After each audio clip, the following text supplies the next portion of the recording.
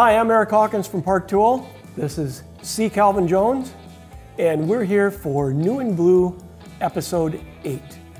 Today we're going to talk about 12 new tools, and then we're going to talk about what's coming up with repair help, and we're going to show you a history of multi-tools. So let's dive right in on the tools. Right in front of me here, we've got the GSC3 and the GSC4, which we've always had a GSC1, which is, in the beginning, it was gear clean brush. I don't know where the S and the C came from, but it's a gear clean brush. And now we have two new versions of that. This one shaped basically for the cassettes, that cassettes, nice angle, compound angle, they're curve and an angle. It's quite fun. Yep. Deep cleans on that. Yep. This one is long, pointy ones. Right, getting down between the sprockets. Very nice. Right. And then this end, graping. Yeah. Those, round jockey wheels. Oh, those horrible crud down there. Anything that's that shape. But these are really nice little cleaning tools. So Calvin, why don't you tell us about the BBT 47-12 and the BBT 47-16. Right, so we've taken a tool, the BBT 47, split it in half so you can have the choice of what you want, also increased compatibility with different brands and different standards. So the -12, 12 splines. Okay, ready?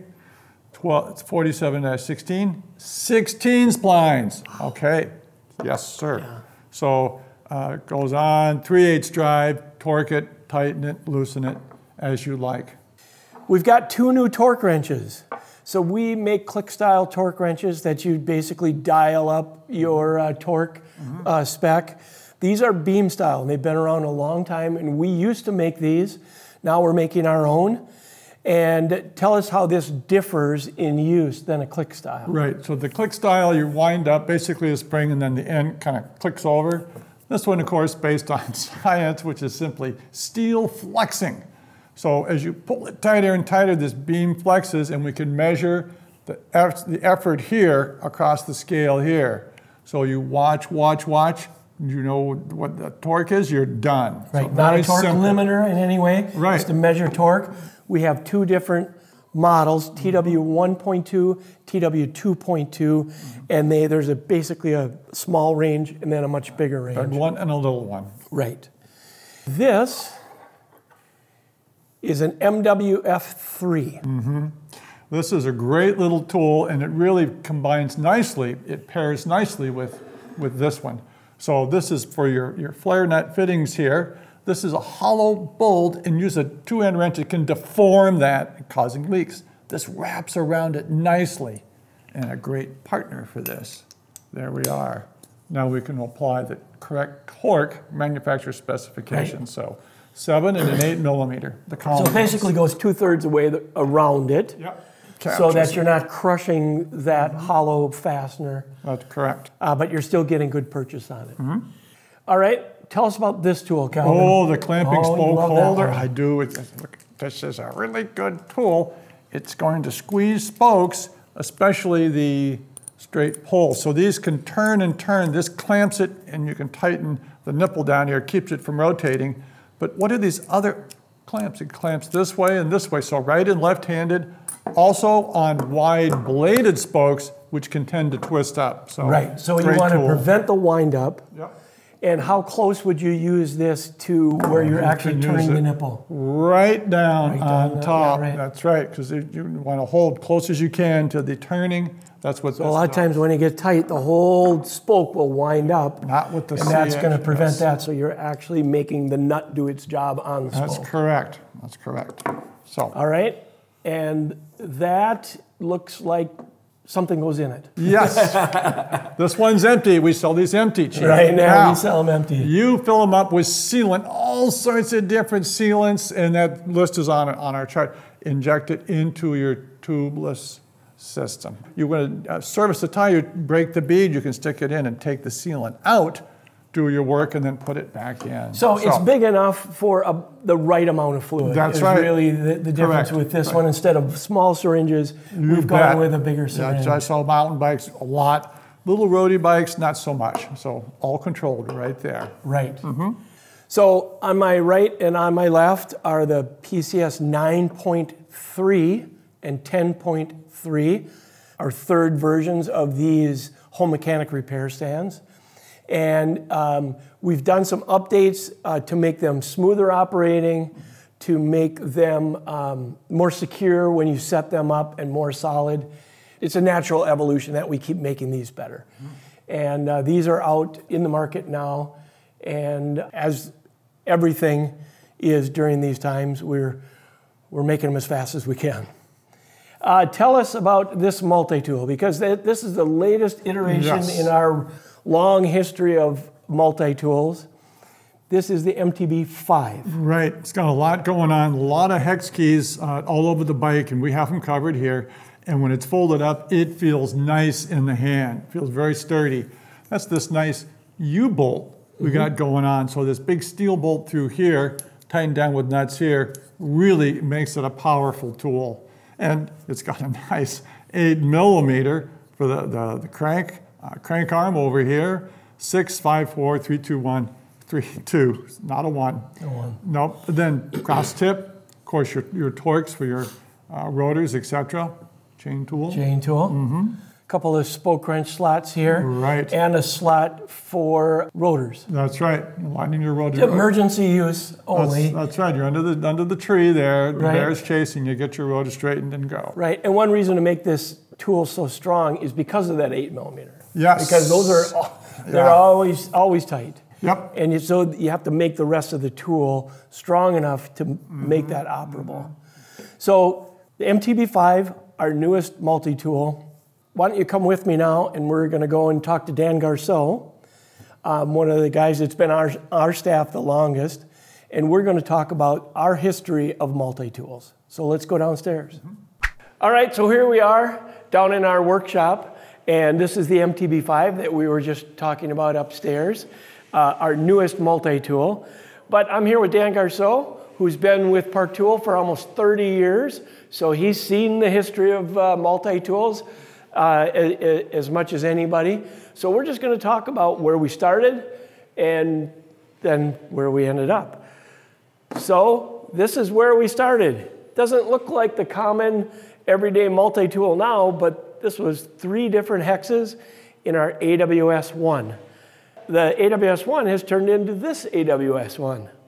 And basically we mold L-shaped hex wrenches in here now, whereas this one, we pressed bits into an aluminum center. Then, you remember this one, Dan? This was basically a screwdriver version of the same thing. I do remember it, yeah. It was from the mid-'80s up until the mid-'90s we offered that model. Right, so 2 screwdrivers, a quarter drive with 3 sockets, and this was our packaging for it. Big and blue, right? That's right. Yeah. That's right.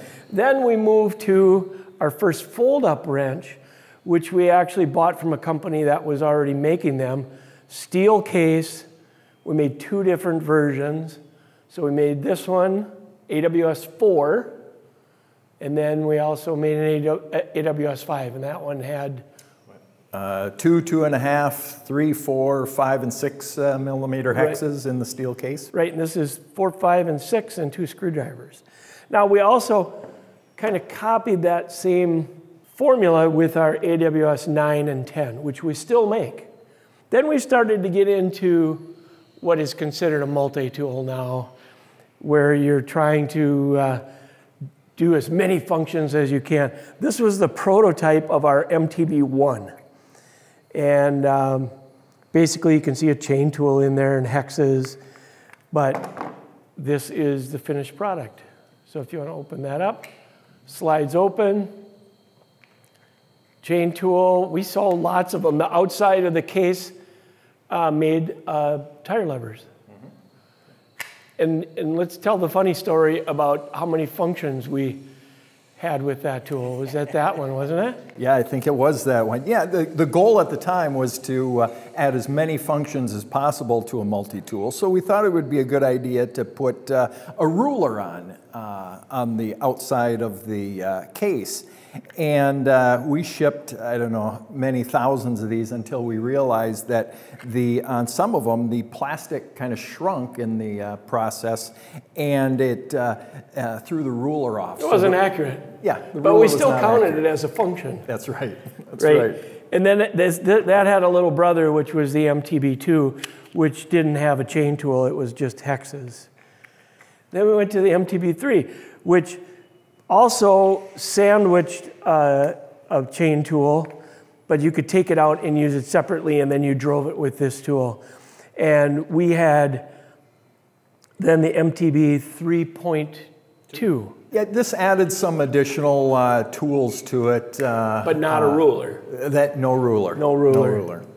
And then we had an MTB 7, which was basically all of the tools but no chain tool.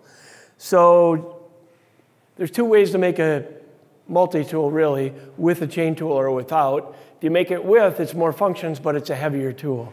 So this was just a version without a chain tool. Now, we consider these multi-tools, and these are still in our line. Well, as you mentioned, the goal at one point was to add as many tools to a multi-tool as possible. And then people started realizing, well, those tools have box end wrenches and that sort of thing, and I'm never going to use those. So kind of the trend was to go to a minimalist multi-tools with as few tools as they needed to do emergency repairs. So just like 3 hex wrenches and a screwdriver. So yeah, it kind of went with the minimal one. And then we added a chain tool to one. So those were the IB1, the IB2, and the IB3. And we also did a lot of them because we started custom engraving for events and shops and anybody that wanted to buy a certain quantity of multi-tools, they could get it custom engraved. The IB stands for the I-beam right down the middle. So instead of having a case on each side, we ran a beam down the middle. And we still sell a lot of these. IB3 comes with a tire lever and a chain tool. And it's a great tool. It's a great carry-along tool. So that's our brief history of multi-tools. We have made many, many more, but these were kind of the important ones as we changed over the years. And now, as we said, we're at the MTB5. So let's send it back upstairs. And we're back. So Calvin, you do a lot of our videos, you and Truman, repair help videos, and we want to talk about what we've been doing lately. Yes. So it's your time to tell us what we've been doing lately. Videos on wheel building. Now, this is something we've wanted to do a long time, and we put a lot into it, a lot of thinking. So getting your rim, the hub, the spokes you need. How long a spoke do you need? We show you how to figure that out. Then we show you how to lace it up, pull it up, and of course we have wheel truing to get it tight and straight and round. So that's been a lot of fun. We also have some new tubeless, updated tubeless, so taping them, sealing them up, getting them to seat, sealant inside, so all new on our YouTube. Right, and you can check out the whole library on YouTube, including wheel straightening once you build the wheel, as you mentioned. That's right. We want to mention our social media and how you can see Calvin and Truman on the YouTube channel, also Instagram, and newly launched TikTok. That's right. Why are we on TikTok? We're on the TikTok because, well, Chief, it's because that's where all the action is and all the kids are going. Action's there, right? So we want to just reach out to people. We're really inviting you to come look at the stuff with content on how to adjust your gears and so on. But so short little we're using that TikTok as a little trick. Right. So we'd love to see your home repair shops, and you can post those on Instagram and with the hashtag #WrenchFromHome, and that's @ParkToolBlue. TikTok is the same, @ParkToolBlue. So with that, welcome to the new tools. We invite you again to visit us in lots of different ways. And I guess it's time to say goodbye. Goodbye. See ya.